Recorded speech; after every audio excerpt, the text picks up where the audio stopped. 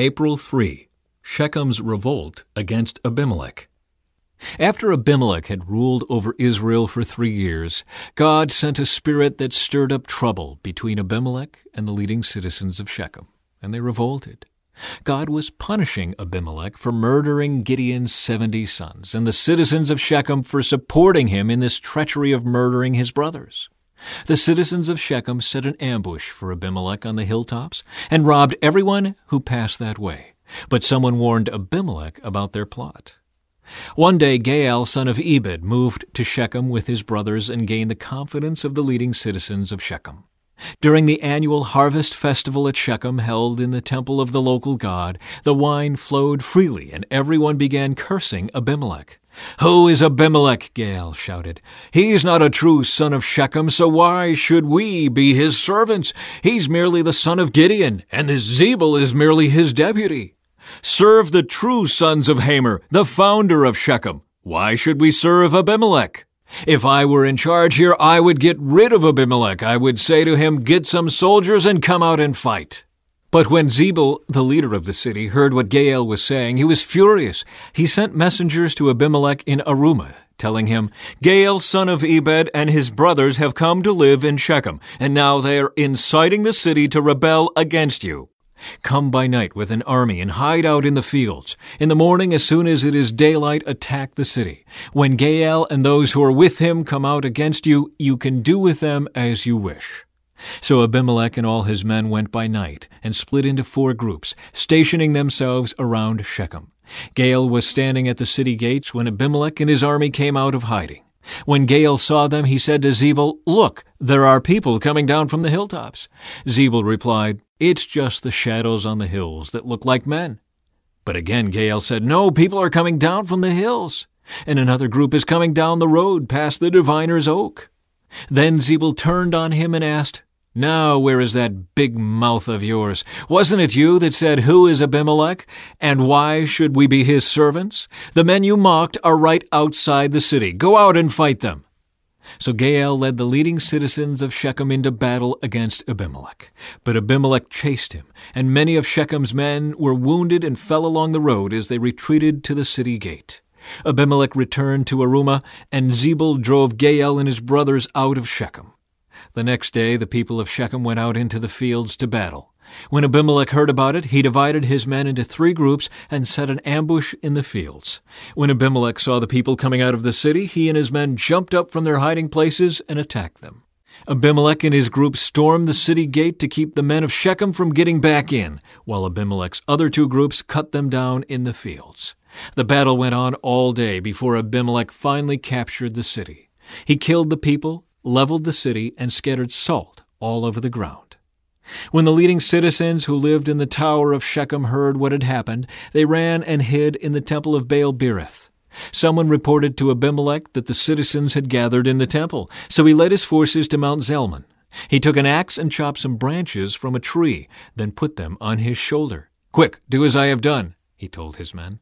So each of them cut down some branches, following Abimelech's example. They piled the branches against the walls of the temple and set them on fire. So all the people who had lived in the tower of Shechem died, about 1,000 men and women. Then Abimelech attacked the town of Thebez and captured it. But there was a strong tower inside the town, and all the men and women, the entire population, fled to it. They barricaded themselves in and climbed up to the roof of the tower. Abimelech followed them to attack the tower, but as he prepared to set fire to the entrance, a woman on the roof dropped a millstone that landed on Abimelech's head and crushed his skull. He quickly said to his young armor-bearer, "Draw your sword and kill me. Don't let it be said that a woman killed Abimelech."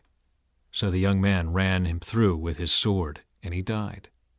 When Abimelech's men saw that he was dead, they disbanded and returned to their homes.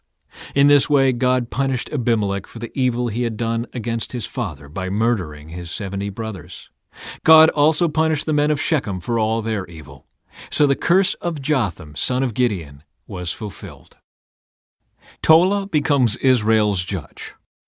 After Abimelech died, Tola, son of Puah, son of Dodo, was the next person to rescue Israel. He was from the tribe of Issachar, but lived in the town of Shamir in the hill country of Ephraim. He judged Israel for 23 years. When he died, he was buried in Shamir. Jair becomes Israel's judge. After Tola died, Jair from Gilead judged Israel for 22 years. His 30 sons rode around on 30 donkeys, and they owned 30 towns in the land of Gilead, which are still called the towns of Jair. When Jair died, he was buried in Canaan. The Ammonites oppress Israel. Again, the Israelites did evil in the Lord's sight. They served the images of Baal and Ashtoreth and the gods of Aram, Sidon, Moab, Ammon, and Philistia. They abandoned the Lord and no longer served him at all. So the Lord burned with anger against Israel, and he turned them over to the Philistines and the Ammonites, who began to oppress them that year. For 18 years they oppressed all the Israelites east of the Jordan River in the land of the Amorites, that is, in Gilead. The Ammonites also crossed to the west side of the Jordan and attacked Judah, Benjamin, and Ephraim. The Israelites were in great distress. Finally, they cried out to the Lord for help, saying, "We have sinned against you because we have abandoned you as our God, and have served the images of Baal." The Lord replied, "Did I not rescue you from the Egyptians, the Amorites, the Ammonites, the Philistines, the Sidonians, the Amalekites, and the Maonites? When they oppressed you, you cried out to me for help, and I rescued you. Yet you have abandoned me and served other gods. So I will not rescue you any more. Go and cry out to the gods you have chosen. Let them rescue you in your hour of distress." But the Israelites pleaded with the Lord and said, "We have sinned. Punish us as you see fit. Only rescue us today from our enemies." Then the Israelites put aside their foreign gods and served the Lord, and he was grieved by their misery. At that time the armies of Ammon had gathered for war and were camped in Gilead, and the people of Israel assembled and camped at Mizpah.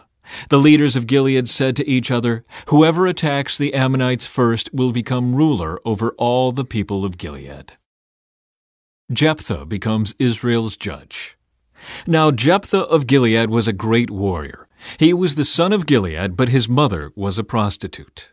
Gilead's wife also had several sons, and when these half-brothers grew up, they chased Jephthah off the land. "You will not get any of our father's inheritance," they said, "for you are the son of a prostitute." So Jephthah fled from his brothers and lived in the land of Tob. Soon he had a band of worthless rebels following him. At about this time, the Ammonites began their war against Israel. When the Ammonites attacked, the elders of Gilead sent for Jephthah in the land of Tob. The elders said, "Come and be our commander. Help us fight the Ammonites."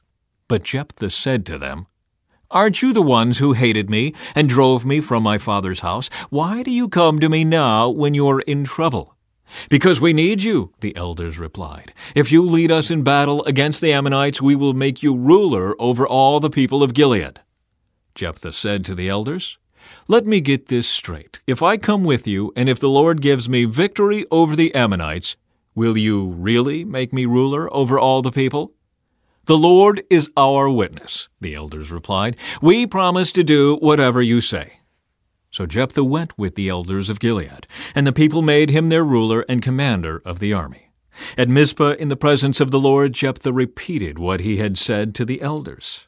Then Jephthah sent messengers to the king of Ammon, asking, "Why have you come out to fight against my land?"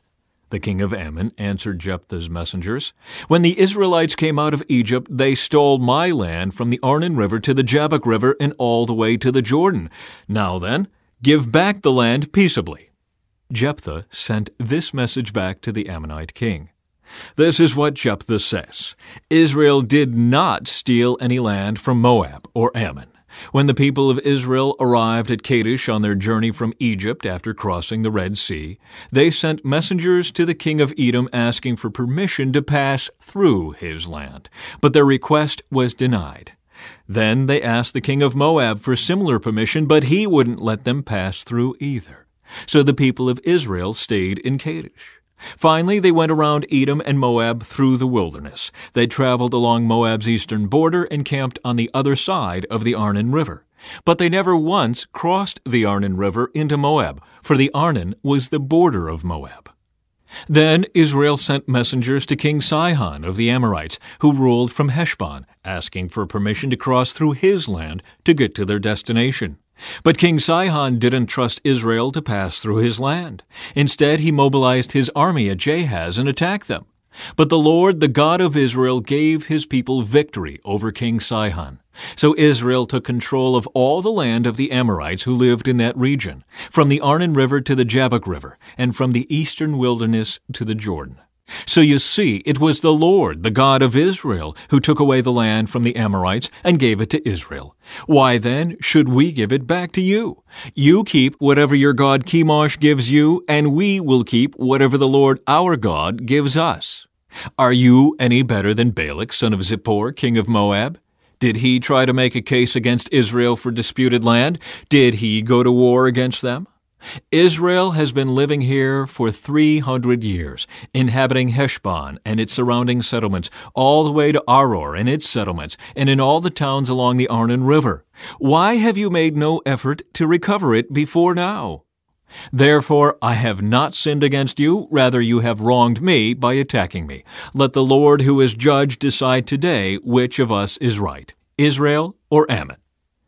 But the king of Ammon paid no attention to Jephthah's message.